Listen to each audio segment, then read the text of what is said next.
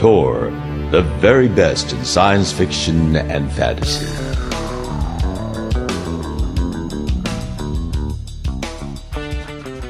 Now, the thing that we all have in common is that, in addition to being writers, of course, that our next books or our upcoming books are books that feature teenage characters who also happen to be female.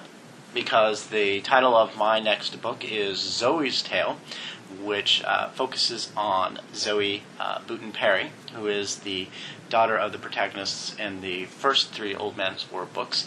And it basically follows her story in the events of that are going on in the Old Man's War universe. And I can't talk about it too much for 2 reasons. One, because I want to make it a little bit of a surprise for folks, and also because I'm still writing it, so I don't know what's going to happen for at least half of the book. Are there zombies? Are there zombies? Unfortunately, no zombies. No zombies. But so this is it's a teenage character, but is it a young adult novel? It is a book that I will be able to have young adults read. What this means is that one of the things that we are interested in is not losing your adult audience. Well, not so much that, but one of the things that makes difficult for Old Man's War or Ghost Brigades or Last Colony to get placed in a lot of libraries for teenagers or for young adults is that swearing. Yeah, there's a lot of profanity and there's sex and it's not in the structure of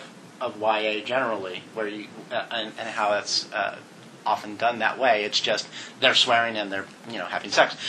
So in this one we and as we all know, teenagers never swear. They never swear and they never sex. They're good, clean living kids. But in this one we are making an effort to make sure that we don't ping any buttons unnecessarily, and at the same time we don't want it to be lame. So.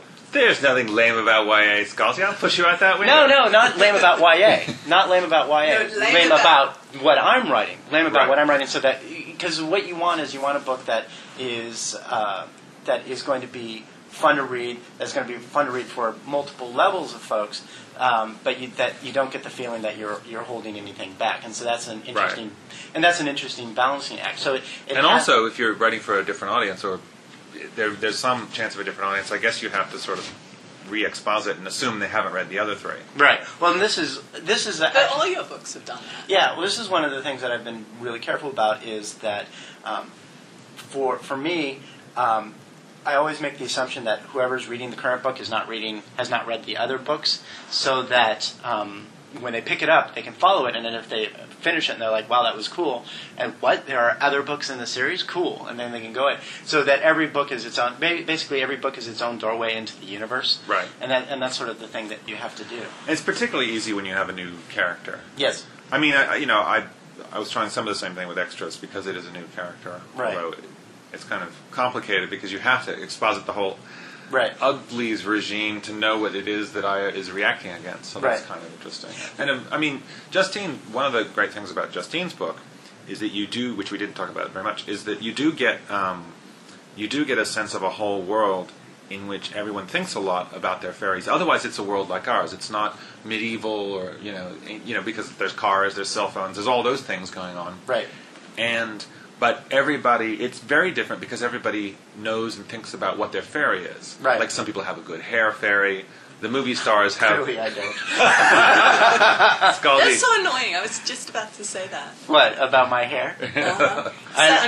We should put up pictures of your hair next to the podcast so people can see how badly this man needs a haircut. The thing is that I could use a good hair fairy because God knows I've had basically a bad hair life. Even when I didn't have a bald spot, right? It was just I could never do anything with my hair. So I would love to have a good hair fairy. It would be good. Anyway, I'm sorry we got distracted. No, of course. There's good hair fairies, loose change finding fairies, never getting lost fairies, and there's the sort of claims that people actually do make about themselves. I mean, one of the really cool things is when I do a reading from this book, which I actually have been doing for the last year or so. Afterwards, everybody starts talking about what their fairy is, what family members' fairies are, and I mean, at one reading, this little girl came up to me and started telling me about how her mom has a finding money fairy, and how her dad has, good with animals fairy, and she said, and what's your fairy? And I was like, well, I don't really have a fairy. And she said, yes, you do. You have the good story fairy. There you go. I have the sloth fairy. Okay, this is no joke. My fairy is the sloth fairy because God knows I'm the world's laziest person, and yet somehow, almost always, my sloth seems to work out for me. And of course, the perfect example of that was Old Man's War, which I was like, I don't even want to bother to send it out to publishers, and I didn't. I just put it up on my website because it was easy. And then, they found it there and they published it anyway. So Techno Sloth fairy, right? Exactly. It's like that would be the fairy for me. You call that the procrastination fairy. Yeah, I've seen that too. It's the if I don't clean my room, maybe Mom will eventually. Sooner or later, something will happen that I will. Or if I don't write this article, maybe the magazine will go out of business. And then that will have saved me the effort of being disappointed, or so. Actually writing the article. Yes, exactly. Well, let me ask you this, because we were just talking about it a little bit briefly, because both of us are in the kind of the same situation where we have an existing trilogy of books. Right. And then a companion novel. Yeah, and a companion novel. And is that for you? Was it a little kind of? Because for me, because I'm still currently writing it, it is kind of weird because I don't.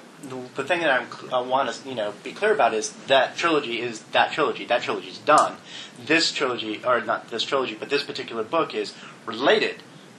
But at the same time, new main character. Different concerns. It's going to, if it goes anywhere from here, it'll branch off into new things. It's kind of but it's in that no man's land of not quite being its own thing, but at the same time, but not quite being of that trilogy. Right. It was a little easier. It was fairly easy for me because the other three books are all so tightly. They're all in the same time frame. Right. Uglies, Pretties, and Specials.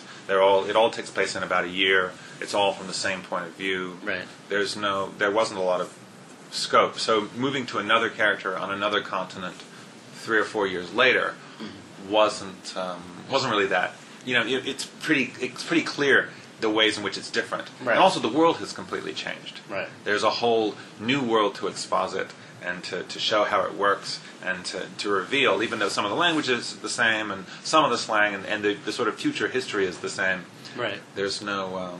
it is kind of different. I mean, I did 2 books called Peeps and Last Days that were really companion novels. They had mostly different characters in them. Right. And they were just set in the same summer of zombie apocalypse in New York City. Right. And they're kind of... Peeps was one character, and Last Days had 5 different characters talking. So there was really a sense that they were different. But I really enjoy that. I think that's one of the natural ways of storytelling in science fiction, because it's fun to look at the world. Not just science fiction. Well, yeah, true. Science fiction, fantasy, horror, all those kinds of genres. Or because you want even crime is another one where you set up your world and milieu, and then you can keep coming back and playing with it in different ways. Right. And looking at it from different directions is actually more useful than looking at it just from the same place, because it's not just about a character; it's about the world. Right. And that's one of the things that I think is really interesting, because I think that there are pressures to basically, once you've created a world, is to basically hit the same marks in the world over and over again. And in one sense, that might have some benefits financially or selling. But on the other hand, as a writer, you don't want to. Boring. Yeah, you don't want to hack it out. Yeah, I mean, and the point I think of really. I mean, one of the reasons I love world building so much is you've created this entire new world and there's all this stuff, but you don't really know what all the stuff is at the end of one book set there. You don't even know what all the stuff is at the end of 2 books. I think you need at least 3 or 4 to really get your teeth in and really kind of discover everything that's going on. Not only that, but I think that it's also the case. I mean, it's certainly the case for me, and I would expect both of you get a lot of reader feedback as well, that the readers ask questions about the universe that you haven't even thought of yet, or they track down the things where you've I'm being very hazy here because I haven't thought this out, and they're like, no, go back here.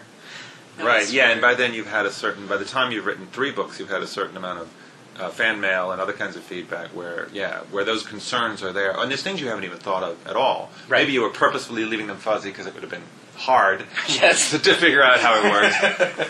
And sometimes, I mean, I said before that the book I enjoy writing most in a trilogy, and this was the case both for Midnighters and for the Uglies series. Midnighters being another trilogy. Yeah, another trilogy of mine. In both those cases, the book, maybe it's not the best book, but the book I enjoyed the most was the second book. Yeah. Because you don't have to set everything up in the first book. You don't have to explain everything. It's already rolling. You don't have to wrap everything up. Right. You don't have to, bring all the threads together. You can just sort of play in that playground. So I can see why people want to do 20-book series, because then you have 18 little books. Absolutely. And actually, I mean, what goes along with that is the book I found hardest to write. I also have another trilogy, the Magic or Madness trilogy. The third book of that was really hard to write, like really hard. Kind of went through a billion drafts throughout, heaps. I mean, I changed the ending like 100 times. It was really hard to kind of put make it all all the together. Threads and make it work. And Because it's no longer a playground. It's something, you are wrapping it up. You are like finishing. It's like finishing a novel is hard. Right. Finishing a series is harder because it's not only finishing up that particular story, but it's finishing up all the other stories. And you can't go back to the beginning to change things. Right. So that, like, when you're writing a new novel and you're winding up, you can go back. Because nobody knows. Yeah. If you need, a hairpin. A hairpin up front, or killer unicorns, or whatever you need at the front of the book, you can put them there. I was wondering if we were going to get the unicorn. And actually, we have to wrap up now because we're going long, and also we have to go to dinner, or at least I have to go to dinner. So, final thoughts, Scott Westerfeld. I have no thoughts. You would make a great talk show host, John. I try. Well, no, this is my previous incarnation as an interviewer, because I did all those interviews when I was working for our newspaper. With famous people. With famous people, not like the people I'm stuck with now, but anyway. Who are Scott Westerfeld, author of Extras, Justine Larbalestier, author of Ultimate Fairy Book and the Magic or Madness trilogy. And I, of course, am John Scalzi. Thank you so much for listening, and we'll catch you all later. Bye-bye.